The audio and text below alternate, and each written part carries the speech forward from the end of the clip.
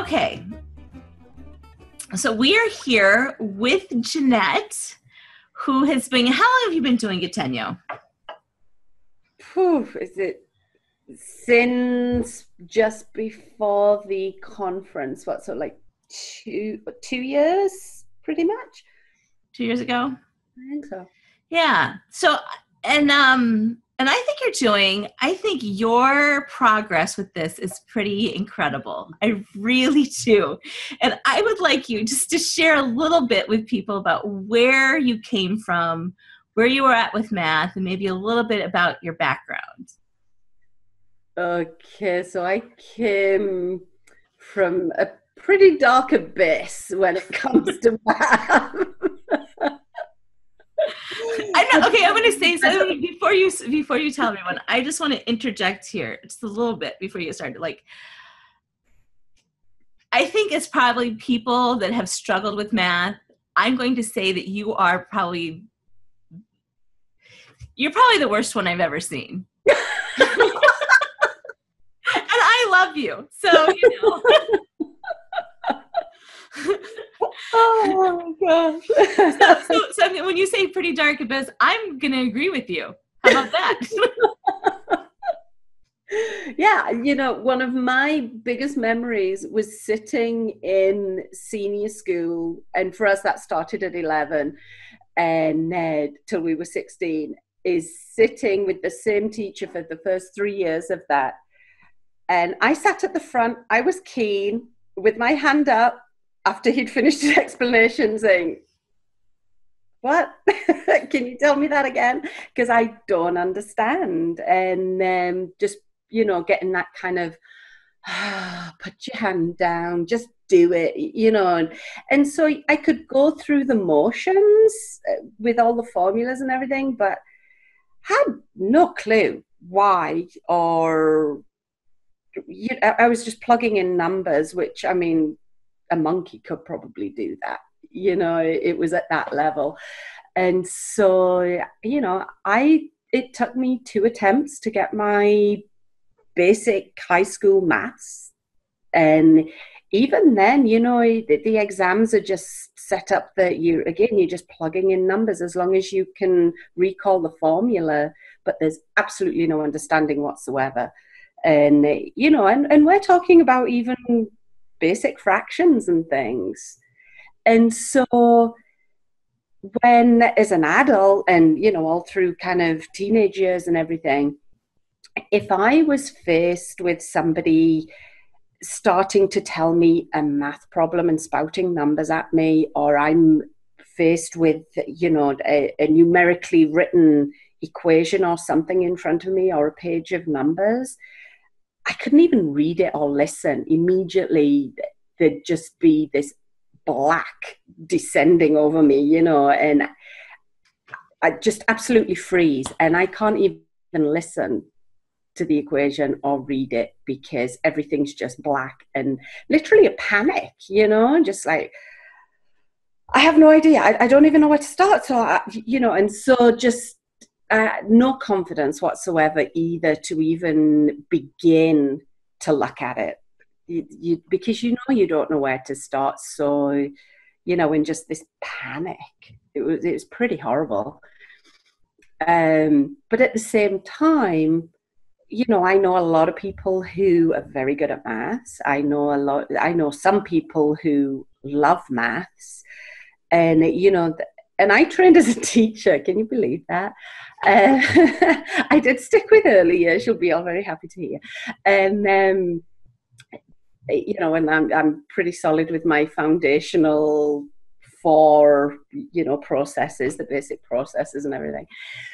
But I really keep hearing more and more and reading more and more about, just this beautiful thing that maths is. This, this wonderful thing, and how it can enrich your life. And, people are quite joyous about it. And it's like, that's what I want. That is what I want for me. I may not get there,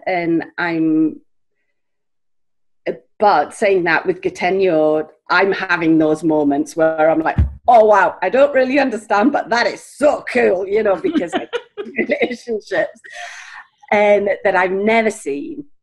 And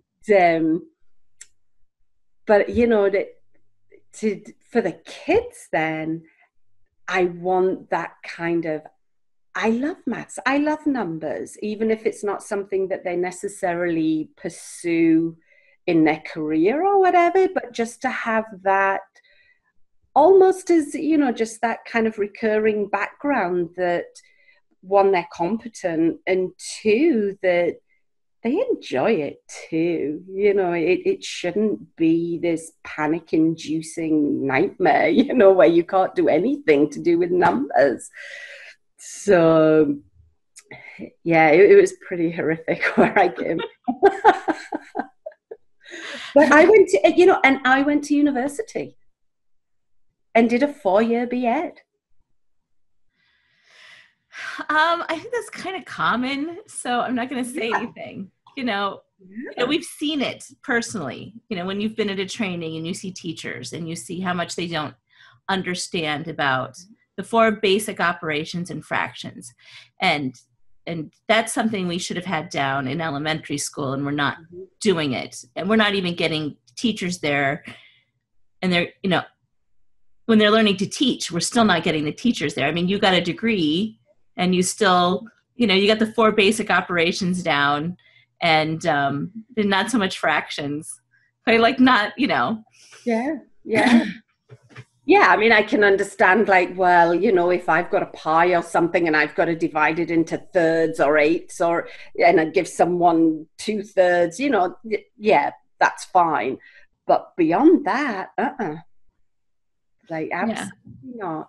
So you've got this math background of panic, you know. Yeah. So when you started homeschooling, so when did you guys start homeschooling?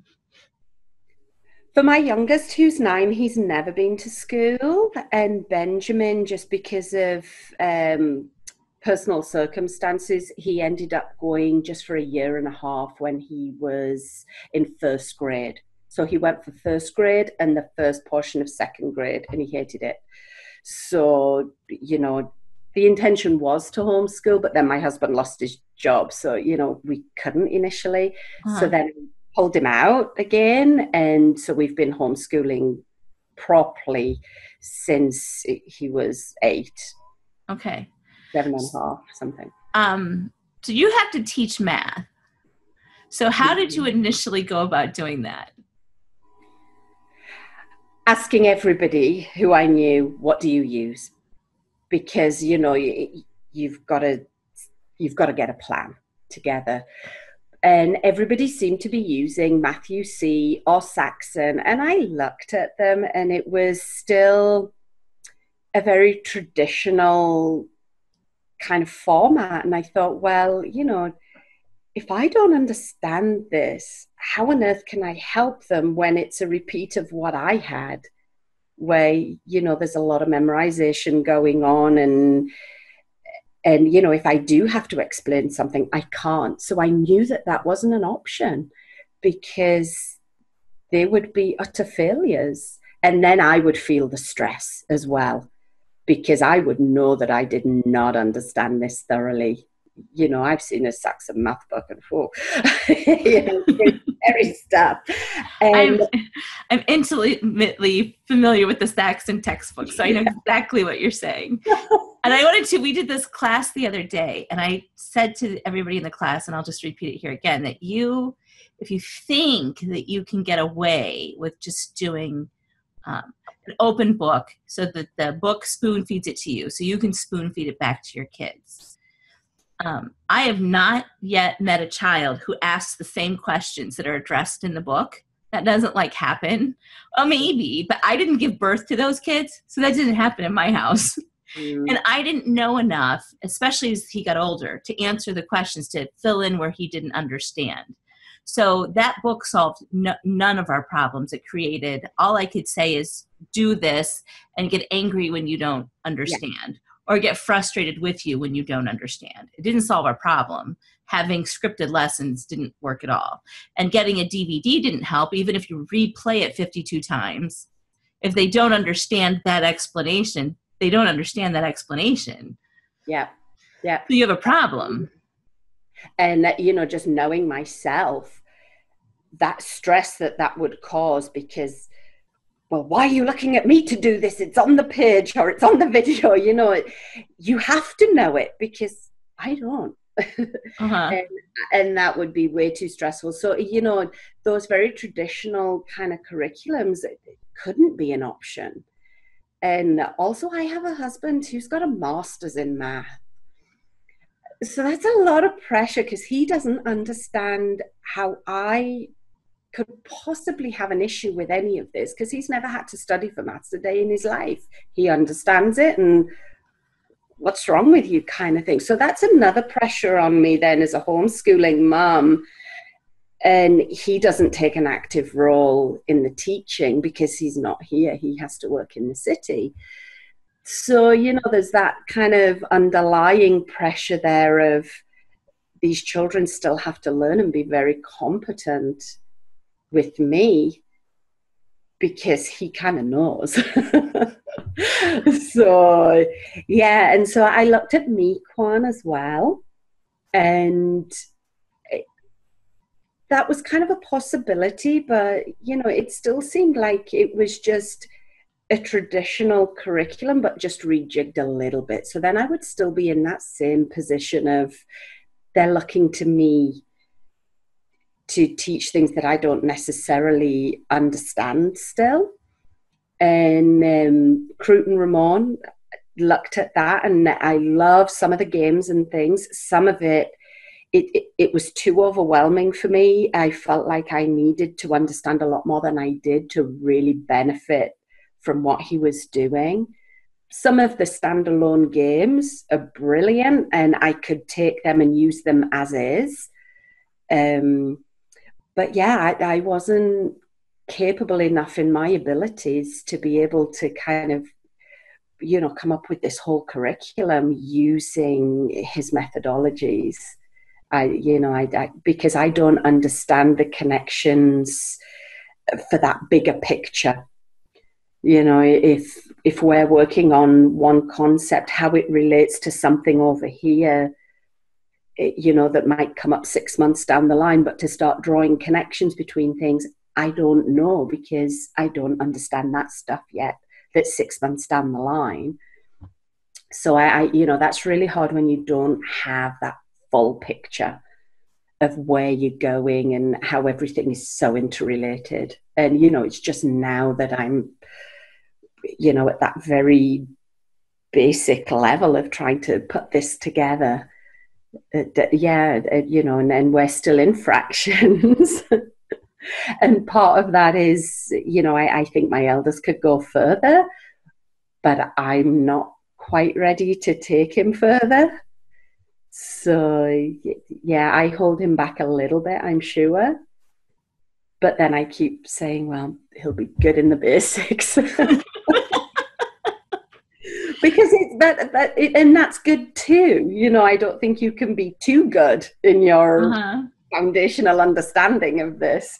It's all the same thing. I mean, it really is. So if you, so I wouldn't worry too much about it. So when you sit down to teach, so you're, I'm somebody, so let's assume I'm coming to this, and I don't know how to teach it. I'm in your shoes, the way where you were 2 years ago. So can you tell me how this looks for you to sit down with your kids and approach a lesson when you have no idea where it's going, and you have no idea what you're going to discover, or even if you're going to understand, or even if you're doing it right? And getting over the, how do I do this right? I've surrendered to, I have no idea what is going to happen, but that it's the playing and the noticing and the wondering that is at the crux of it, not necessarily the activity and where is it going to go. It's just that actual process of doing it. And like originally, how it started in the beginning was your blog posts. I would look and see what activities you'd done. I would copy it. just like that, because I do know where to start. So Uh-huh. whatever you did, that's what we did. And I would wait eagerly for the next blog post, for the next activities. And, that would be my next step too. And so we followed along like that for a long time. And only after doing the conferences and getting the textbooks, just having that confidence, to do that little bit more by myself, or from Lacey's activities as well, looking at her blog and she does little things. I just completely blatantly copy her activities too. So, and that's the beauty of it, because there are these activities that you guys have like so clearly described how you sit down and start to talk about it. And so if I'm feeling a little bit lost, I can always come back to what were some of the things you noticed. And I even I print out the blog posts in the beginning and I kept them next to me. So, if I wasn't noticing things, because I was quite nervous, am I doing this right? And so I would have it there to kind of just prompt things, and say, well, I noticed this. And then, because the kids weren't used to that either, the noticing and wondering. So the more we did that, and then the children take over. And I still interject, because then I'm genuinely starting to notice my things too. And so then it spirals all out of control. And some of the things we have just left because I don't know what to do with it.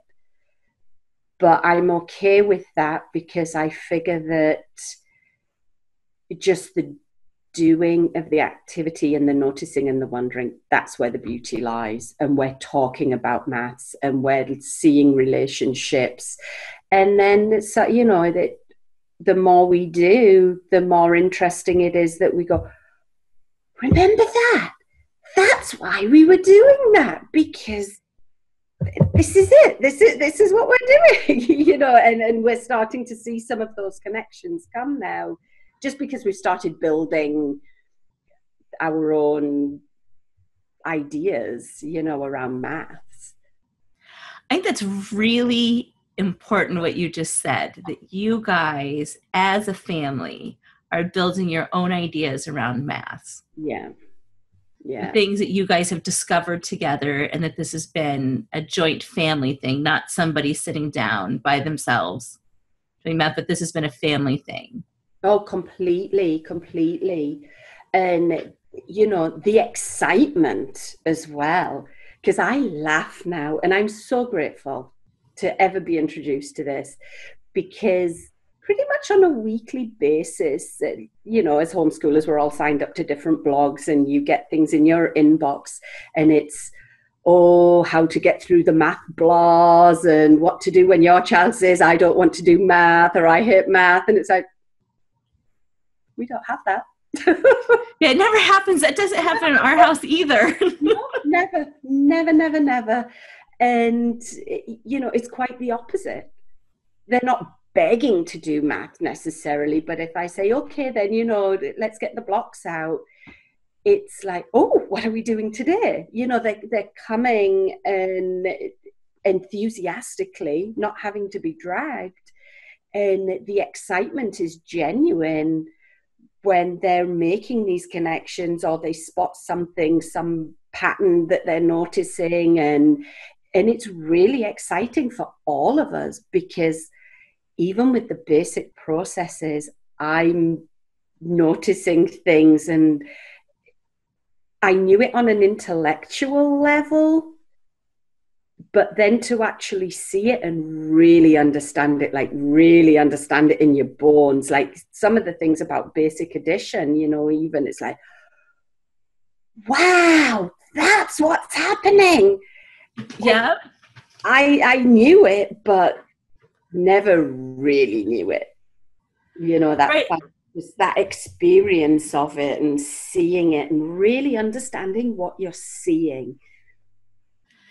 There was I don't remember his name, and I'm going to but this is in the story is in the module 1 of a hands-on learning, where there was Gattegno had sent a teacher to a first grade classroom to observe a lesson with the Cuisenaire rods. Mm. And so he's sitting there and he says, so for the first time in his life, this is a teacher, just like you, teacher, who says, so he's in a first grade classroom and he said, I understood the relationship between multiplication and division for the first time in his life. So this isn't just me, and it's not just you, but there are all these, which is what I find fascinating about doing math this way, is that all these pieces start to come together, all these little things, and it makes it hard. Of course you don't understand. I'm thinking when we did chapter 3, we were 18 months there in chapter 3. Yeah. And I think the reason we stayed so long is because I was getting so much out of it, is that I was learning math over again. And then all of a sudden, just like you, I started making these connections, and I could see how all of this stuff suddenly was related. Like how did fractions, and all of a sudden one day we're doing staircases, and I'm like, oh, that's logarithms. Oh my gosh, that's what that is. That's what we're doing, and I didn't know that before. I didn't know. I never understood logarithms. Your blog post. Right? I was so excited over that revelation. Like, for the first time in my life, I understand logarithms, because we are playing with staircases in kindergarten, first grade, and we can start playing with logarithms now in first grade. But we were by accident. I mean, I didn't even know that's what we were doing. We were doing it by accident. And then suddenly you get somewhere else. And that's why, I think that's also why it looks like it's taking a long time, how much time later you cut out in understanding and having to repeat stuff, because you really thoroughly understand it here. And I'm seeing that, like my youngest, he's just turned 9, and there's auditory processing memory issues. And so, I always knew that memory was not a strong point, because he forgets everyday words, So the traditional route of maths, where there's a lot of just rote memorization, I would have been doing him a huge disservice. And it's only now that kind of we know exactly what's going on with him. And through using the blocks, just the way he talks about numbers, he's really understanding the relationships. Sometimes, like when we do the classes together, he doesn't remember the color names. He struggles a little bit with that. So we do the number names more, because that's easier for him. But the relationships, he understands, and he's talking about way bigger numbers, because in the first few chapters, you're not working with big numbers at all. But somehow, just because of the way everything's laid out and how you go through so thoroughly those basic numbers, it just enables them to make these huge leaps to these bigger numbers that if I was just trying to teach that from worksheets and whatnot, I think I would have felt like I was banging my head against a brick wall. And it's without effort, I feel, because it's a joy to play with the blocks, that he's got this solid understanding, and we're not relying on memory. He understands it. And so that is a huge blessing for me. Yeah, Gattegno says memory in humans is weak. And that is the last thing that we should be using to teach with. That they come with other functions, abilities, other ways to learn, like truth, like order. Like there's other things that kids have that they come to that they've managed. I mean, so your son has trouble with memory, and yet he manages to speak, which is infinitely more difficult than math. I mean, learning to speak a language is way harder than math. The rules of English are not the same. So he clearly can abstract, right? There's all these things that he has the ability to do. And so if we rely on memory to teach him math, that really is going to kick him out of that whole field, because he's not going to be able to get it done. Yeah. But the truth of how numbers work is there in the rods, and he sees that part. Yeah. And so he may not remember a name. He may not remember the arbitrary information, but he does understand the necessary information. Yes, absolutely. Absolutely. And, you know, every day he'll say something that's related to numbers that, you know, I haven't necessarily taught, but just that he's gleaned from working with the rods. And it just blows me away, you know, just the power that Gattegno just understood. And luckily for us, was able to put it down on paper so that we could replicate it. Yeah, it's really exciting. And I always long to be excited about maths. And, you know, for me, this is it. This is completely it. You know, and it's not easy. I do go through the textbooks and play a little on my own with the rods and kind of struggle. And, you know, sometimes Friday night I'm dying for my husband to get home, and it's 9-10 o'clock. He's just walked in after being away for the week, and it's like, right, you have to sit down with me with the rods. I like, why is this happening? Like, what's going on? You know?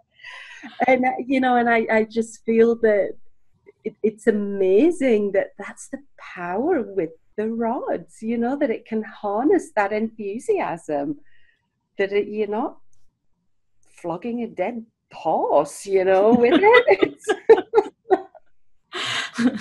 It really brings it alive, and it's so exciting to do it. I love it. And it's not just the rods. It is the presenting. I mean, I think the pattern of presenting the challenge and then doing the noticing and wondering, so that you are using your own ability to figure out what's happening.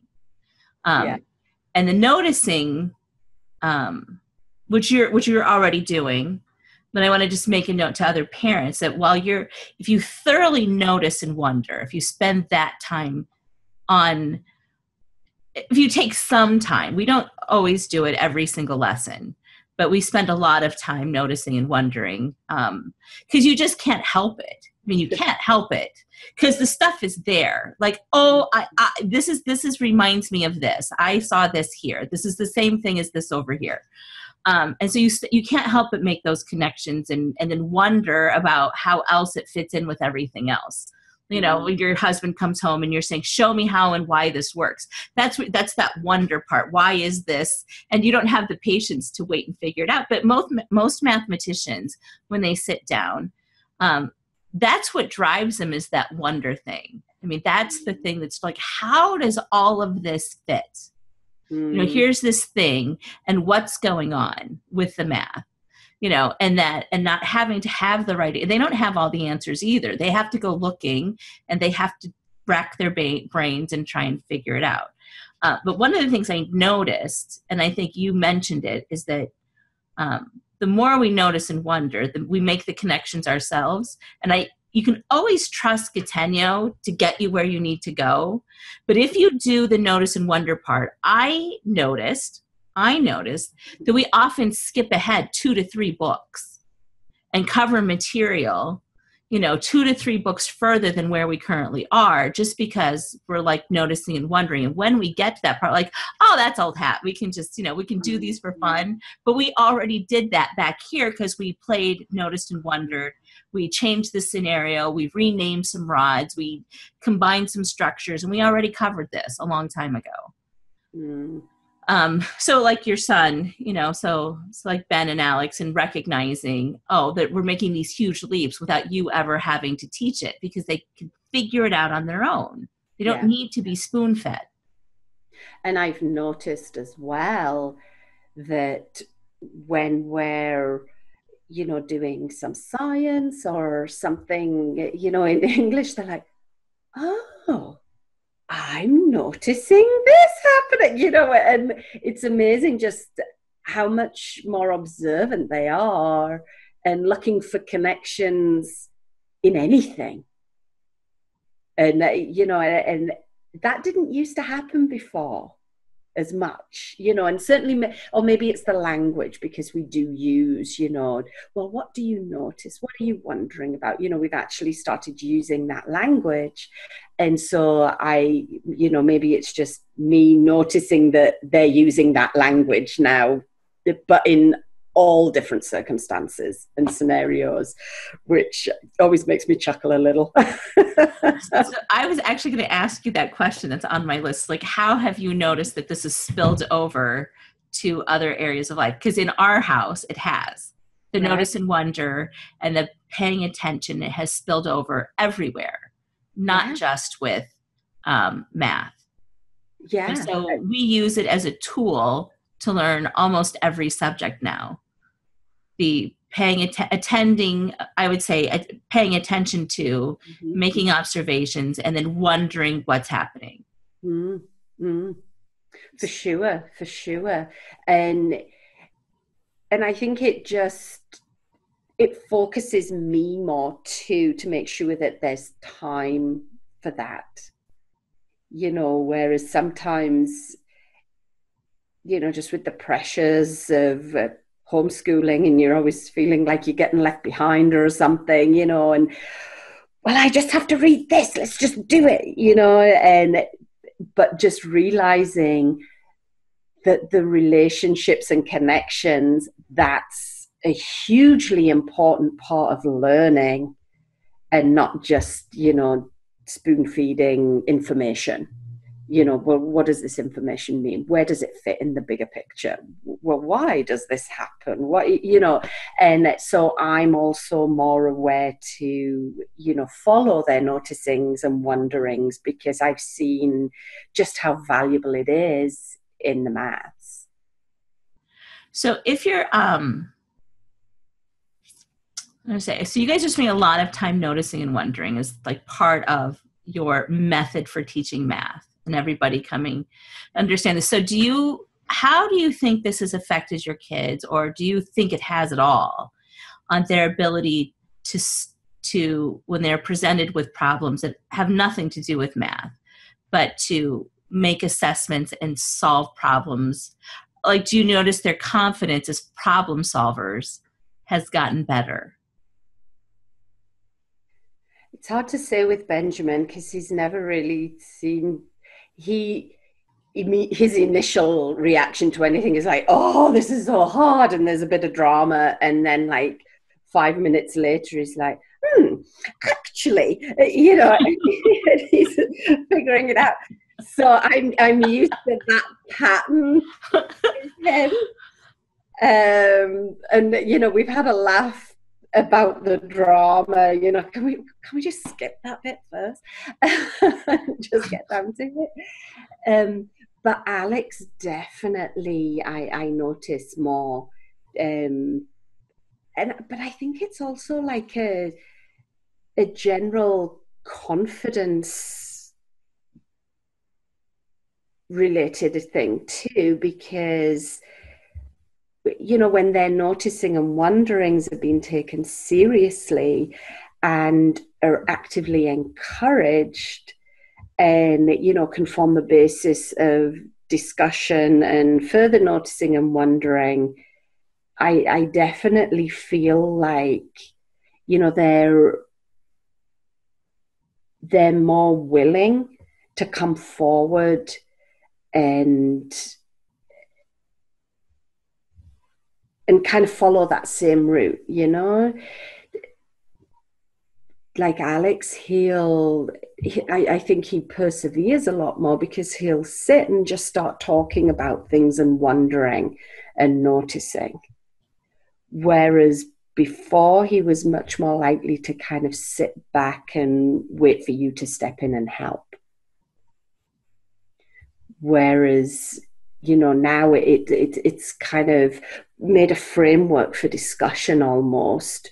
So yeah, he still may need that little bit of discussion, but it's based on what he's noticing and wondering about a variety of things. He seems much more willing to approach a problem. So, you brought this up, their willingness to approach a problem, and that you take their noticing and wondering seriously. That you do, and it changes a kid. It changes them. They have ideas that people take seriously about math. That they have, and they have a lot of them. Yes, lots of ideas about math. And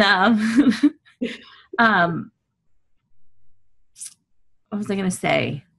See, memory in humans is weak. It's gone. Yeah. Just gone.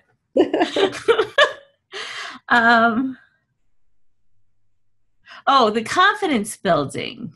So the question, so do you think, like, what kind of advantages, because I do think there is one, I just want to know what you think, the advantages of not knowing math going in. So not having preconceived notions about where this stuff is going. Like, how do you see that has played that, like what most parents come and see as a deficit? And I don't see it that way necessarily. I think it helps. You can get through things faster because you know where to lead your kids. You know what questions to ask. But you have no idea even what questions to ask. You're going in and it's blind. I don't know because I don't understand this either. Let's just figure it out. So how do you think that has helped you as a homeschooling mom with just two kids sitting down at the table? They're not intimidated. Number one, because they know that I'm not going to be sat there, kind of, well, I know what the answer is, come on, because I probably don't know what the answer is. And so, I mean, we have some real lively, like, how did you get that? What do you mean it's that? Show me, and it's a real back and forth. And so, one thing I always feel sometimes is that, because we're not part of a bigger group who's doing this, so where do they get those times to interact with somebody else who's genuinely exploring the idea with them, as a peer? They don't have that necessarily, because I don't do it with them both together, because there's a few things I can, like the fish activity I can do with them together, but on the whole I do them separately, just because Benjamin is so much faster than Alex, and so I'm kind of their workmate separately. And so we have very lively discussions, because we really don't know what's going to happen.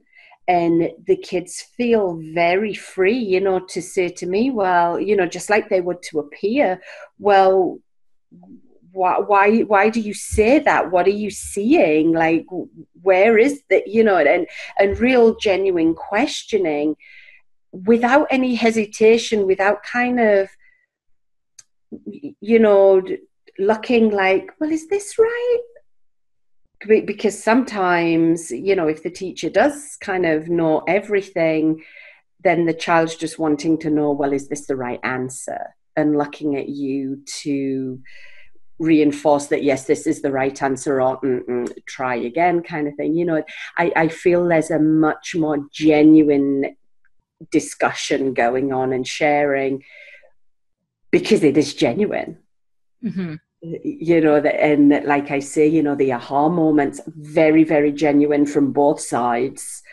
And, the noticing and wondering, very genuine. And we really don't know what we're going to see. So we really do kind of both get very, very involved in it. I'm not kind of sat back waiting for Benjamin coming up with things, or Alex coming up with things, and kind of like, well, keep coming.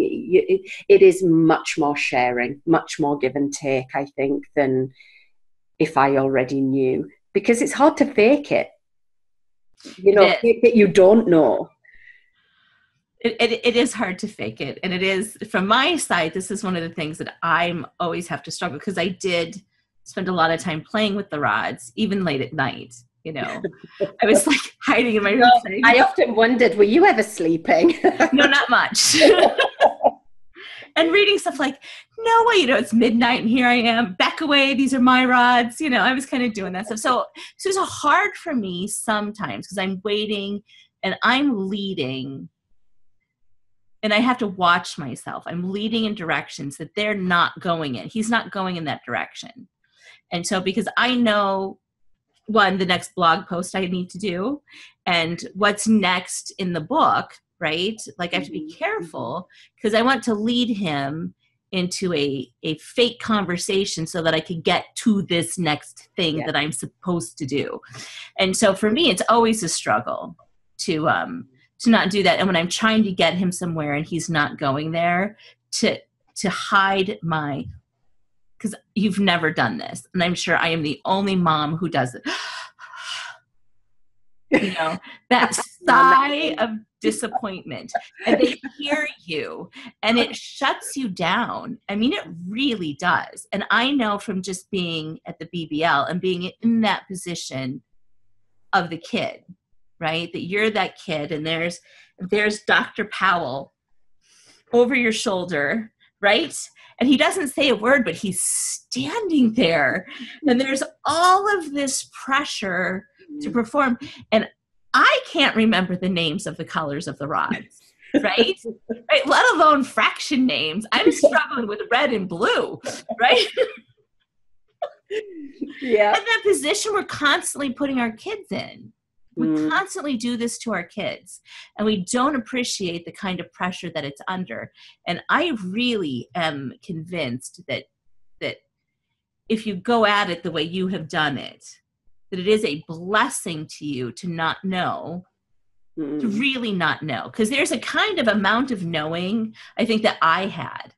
I knew enough to make me dangerous, but not helpful. You know? Right? Because I got all the way through, like, I lost it after Algebra 2. Made it through Algebra 1, Geometry, Algebra 2. And then I was in over my head. Like, I'd risen to my level of incompetence. And it was at the end of Algebra 2. There was enough I didn't understand that I couldn't go any further. And, but I knew enough to I could get you through Saxon textbooks.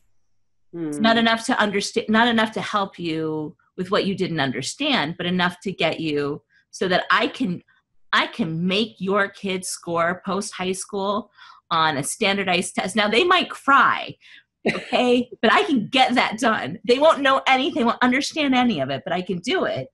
And that is a dangerous place for a parent to be. And it puts you kind of, I think, in an adversarial relationship with your child. Whereas, and I feel like I'm always aware of that like I do that to my kids. I put them in an adversarial relationship with me when we sit down. Whereas if I didn't know anything at all, I could actually genuinely sit down and play. Yeah. Yeah. And we have fun.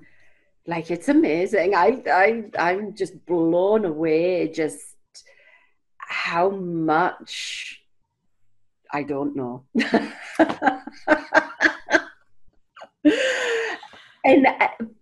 But in the way that it's presented, because I do use the textbook as a spine for sure.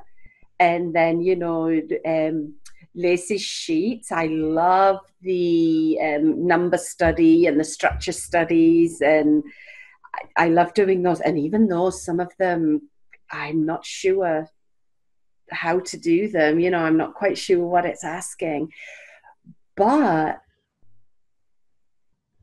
that's good. You know, I'm not scared by it anymore. And I know that I'll ask somebody and they'll just kind of explain it, and probably you. And it'll be like, yeah, you know, but I feel that this enthusiasm for it is such a blessing, you know, because I dread to think what this could have looked like if it was with the traditional textbook. I think the children would have been in school, because it would have been them or me at that point, I think, and they would have hated maths. I'm absolutely sure of it, because of my own, like, oh, you gotta learn it. I think it would have been horrendous. That's what I did. It doesn't work so well. Just letting you know. Yeah. In case you wanted to know, yeah, it doesn't go so well. Yeah. So how do you think this has changed you as like doing Gattegno has changed you as a parent? Or do you think it has?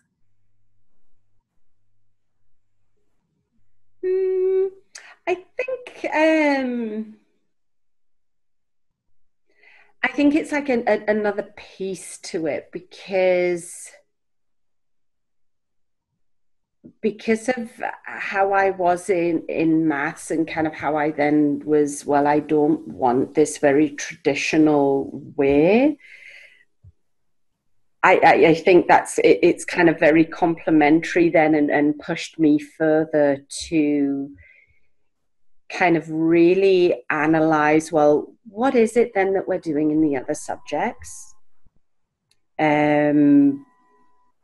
What really is important then in life too, like looking at the bigger questions, like, is it all about just cramming things in and rushing through things? And, I feel like relationships in anything has become more important. Like, relationships is the crux of anything in life, basically. And I keep coming back to that many, many times now, with our relationship with the environment, our relationship with each other, our relationship with community, our relationship with work, with money, with that it's really made me think about just that term relationship, and what does that mean really, and not so much about content, and rushing through things. We have to understand our relationship in the world. Yeah, I mean, it's pretty big, but this is what keeps me awake at night, like thinking like this. One of the things that we have that's changed for us in our house is specifically how I discipline has changed. Oh, interesting. And we spend a lot more time, instead of me getting angry, unless there's direct defiance, that happens. I'm sure I'm the only parent who has a child who looks at you and defies you while they're staring at you in the face, right? It's only at my house that happens. So other than that, for these rudeness and all of these behaviors that we have, other than direct defiance, we spend a lot more time observing the situation, noticing and wondering what was going on, and then paying attention to how we could have changed that, what would have been different, what we could, like wondering, noticing our own taking a step back without judgment. This has helped me not judge my own child. You know what I mean? And so to step back and then observe him without making judgments, and having him step back from his own behavior without making judgments, and noticing and wondering about it, writing this stuff down. I mean, we do that too. We notice and wonder about our own behavior and what's going on. What am I looking for? Why am I jealous? Am I angry? Am I, what's going on? And then, wondering, because that's part of it, because they don't know. Yeah. They don't know until we actually take time to step back and think about it.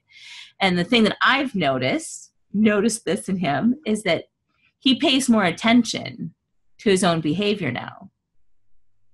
He's more aware of what it is that he's doing. So that's like the big one for me that's changed, is just how I discipline in the house. It's changed everything for me.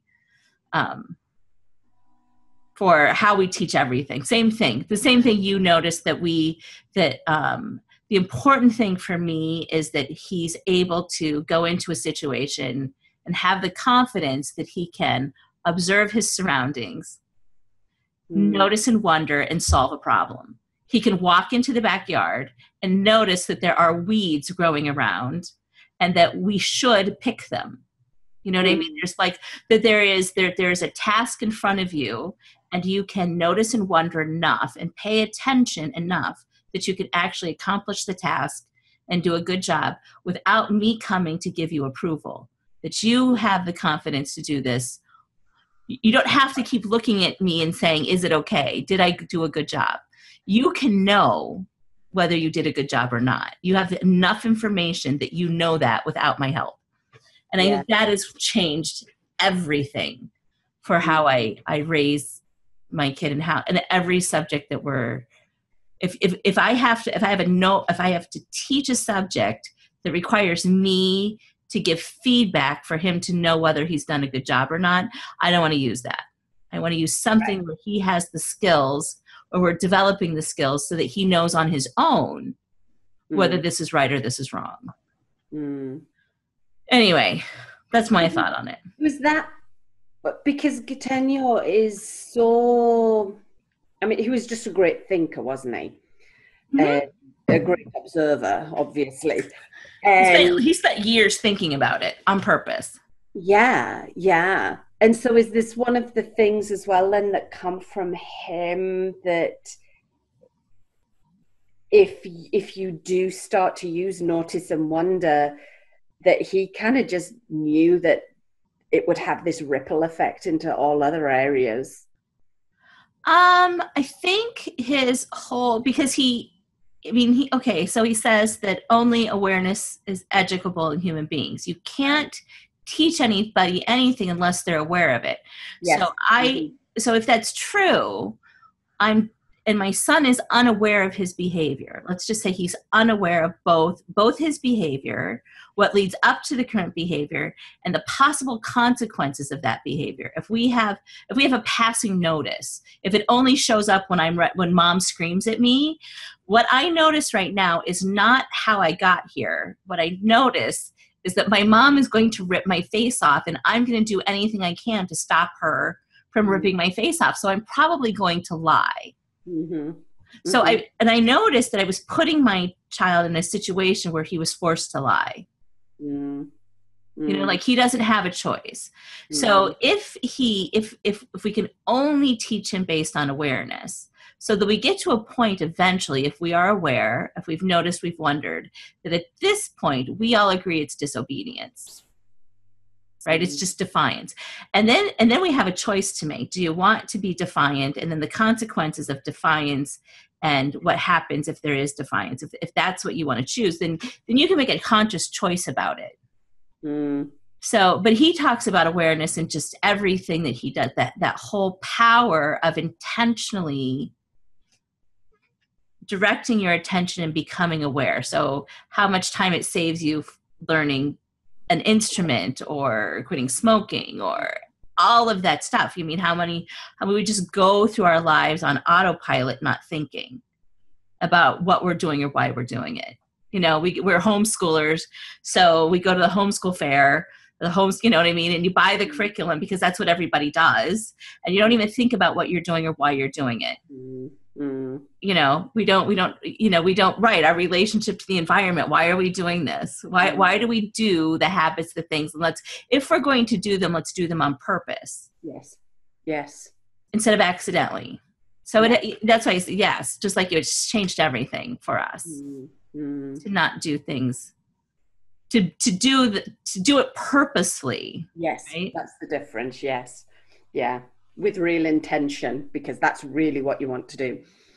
Right. Because, you know, we and I used to talk to him about this. Like he would say, well, it was an accident. Okay. I get you didn't mean to have all the consequences of this. Okay. Like I have lived my life not wanting the consequences of what I got. Right. Totally get that. Okay. But what I didn't do was intentionally do the thing I ought to do. You know, of course you didn't mean to do that. I'll give that to you. Nobody wakes up and says, I want to have my mom rip my face off today. Nobody says that. Okay, but what you didn't do is what you should have done, or what would have made your life easier, or what would have brought a blessing to you or to other people. But I try, like, I mean, this is really a selfish thing. You're in trouble now. You know, this isn't going, your life isn't going well. Yeah. What is the thing? What is the thing here that would have made your life go well? Like how could have this gone differently? Mm. But it's that way about everything. When you're spending money, I mean, like, when you get done, you didn't really mean to be $10,000 in debt. Yeah. You know, that nobody sets out and says, hey, okay, Yeah. there are some people who probably do, but most people don't go, hey, I think I'd like to be $100,000 in debt. That sounds like a good plan, and go bankrupt and lose everything. We did it without intention, without attending to. So there's these fleeting noticings, but we didn't actually attend to what we noticed. And I think that's like how you teach in traditional math, how I learned, is there's these like fleeting, like, I kind of knew that, you know, I mean, I kind of was aware that that's like, you know, I heard about that.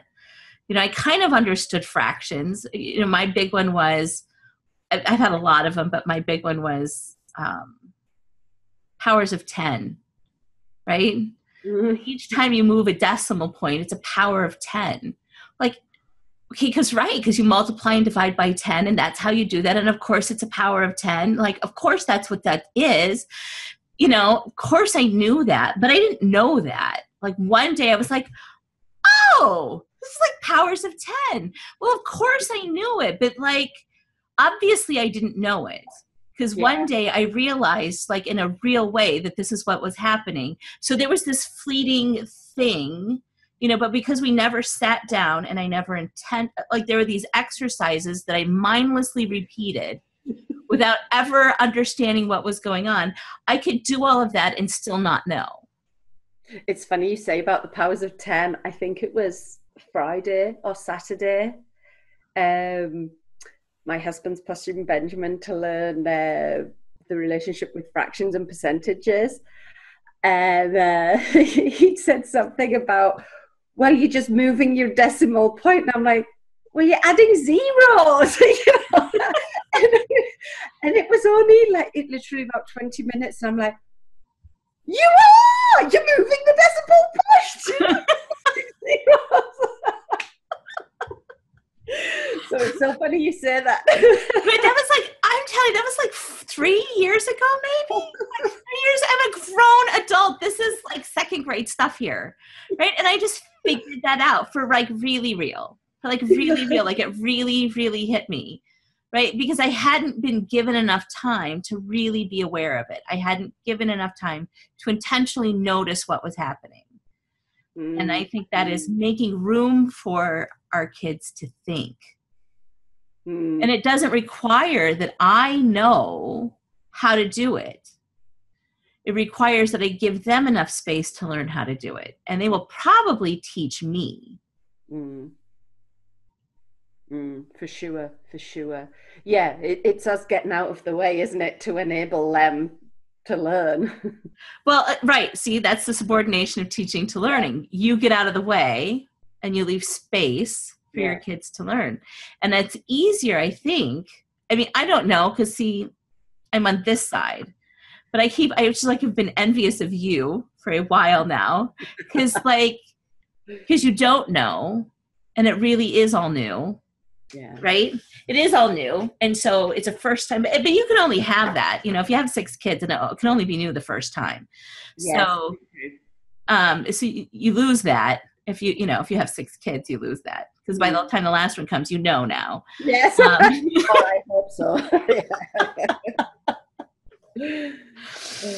And there isn't that whole, because you still are. You're back here. We're back here doing this whole, because once you know and you can see it, your desire, and I've had moms. I just want to, how do I teach him? How do I explain this to him? Like, don't stop stop the explaining. Give them time and space to think for themselves. Yeah. And I mean, that for me, going through school, we were just told, this is what it is. This is how it works. And didn't do me any good. And I know like people my age who were in my math class too, even now I see Facebook comments, and it was only a few weeks ago, one of them said, yeah, but you've got to remember, I went to this school and I was in this maths class, and what do you expect, because it was a whole bunch of us left with no clue. Yeah, I know. I think it's not your math class. I think it was math classes all over the place. Yeah. Yeah. This is just how it was taught, the road. And it's not necessarily bad. I mean, obviously you have to know, you don't have to, but if you're going to do math, it is beneficial to have some basic facts memorized, right? Like it's really helpful to know your multiplication facts. It's really helpful to know off the top of your head addition facts. That stuff is really helpful for seeing patterns, to pay attention to what's going on, is to have those things down. But to approach all of it that way was not, well, it didn't help me. So you weren't the only one. There's all kinds of people that have, you think about it though. I mean, nobody ever says, you hear people say what? You say, oh, I never learned to play the piano. I'm not musically inclined. And people will say, oh, I just don't do math. Nobody ever says, oh, I just never learned to read. Yeah. What? Yeah. Like, what would we, if we said that, we would say something is horribly wrong. Yeah. Just like, what do you mean you never learned to read? Yeah. Like, don't you think you should fix that? And we think nothing of people saying, horrified. Oh. Yeah. What? We'd be horrified if someone said, oh, yeah, I'm just was never a reading type of person. Or, yeah. Yeah, you just wouldn't believe it. So what do you think when people say to you now, that when they say, oh, I'm not a maths person? I just laugh and say, yeah, neither am I, but I'm loving it, now. Yeah, it just, and it's all about the opportunity. It's just all about that opportunity to see it.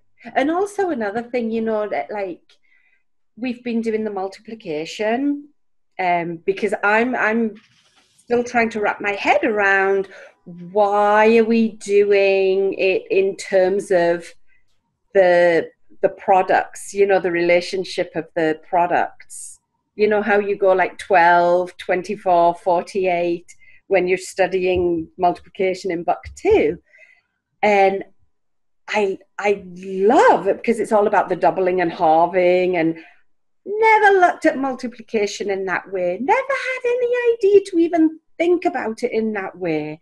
And it just blows my mind that, wow, yeah, like it makes sense. Like, why was this never a part of, just playing with maths? Where was there playing with maths? There just wasn't. It was all about, well, here's the page and this is what we're doing. And yeah, it just never ceases to amaze me. Just how fun it can be. The doubling and halving thing, that gets me excited. I love doubling, halving, and tripling. Because you can once you can double and halve, like, so I was doing she said, oh, you have to learn your multiplication facts. Well, there's actually only 3 that have to be memorized. There's 3 multiplication facts that have to be memorized, right? 3 times 7 is one. 3 times 3 times 3, 3 times 7, and there's another one, and I can't remember which one it is. No, there's only 3 that have to be memorized. Everybody knows ones. Ones can be doubled to 2s, and 2s can be doubled to 4s. 4s can double to 8s. Okay, so those are done. 10s are easy, right? 9, there's a pattern, right? Yeah. Right, there's this pattern with 9 that's super, super easy to deal with, right? So that one doesn't have to be memorized. That's like, you can do those in a pattern. Half of 10 is 5. So those can be halved. Yeah. Tens can be halved, but you can do your 5s and double those. But the 5s are super easy because there's this like the 5 0 5 0 pattern. So that's pretty easy. Okay, so now you're left with the set of 3s and 7s. That's it. But almost all the 7s can be halved or doubled from some other number. Yeah. Right? Because you can't do 3 times 7, but you can do 1 times 7 and 2 times 7. So that's really easy. 4 times 7 is done because that's double 2 times 7. Yeah. Right? So there's like almost 8 times 7 is done. 9 times 7 is done. 10 times 7 is done. 5 times 7 is done. It's just 3. 3 times 3, and that's it. There's like not much left. So how easy. That's all of your multiplication facts. But I'd never heard of it. I knew the 9s. I knew the trick with the 9s. But the doubling and halving never occurred to me. It had been brought to my attention, and my attention wasn't there to bring it to my own attention. And yeah, it's crazy. And if you look like later, like taking huge multiplications of like 3 numbers or 4 numbers where you can have one and double the other.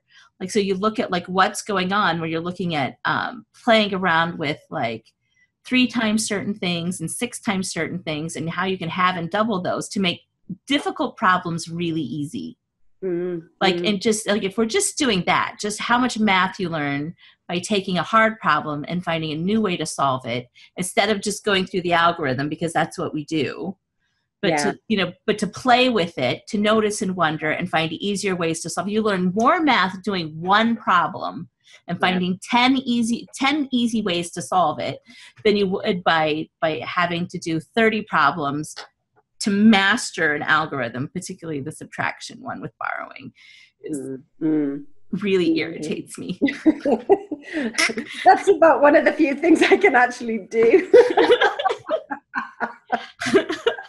Yeah, no, I hate that. I hate that algorithm. Kids hate that algorithm. Yeah. Borrowing and regrouping, oh my goodness. It's like the most cumbersome, mistake-prone algorithm we've got. We particularly enjoy your all 9 rest. No, what is it? All from 9 last from 10. 9 last from 10. Yeah. We particularly like that. Okay, so if you were going to give, because we're running out of time, so I wanted to do this for an hour. So if you're going to give a piece of advice to a mom who's in the same position you were, and you could just give her a couple of bits of advice, what would you say?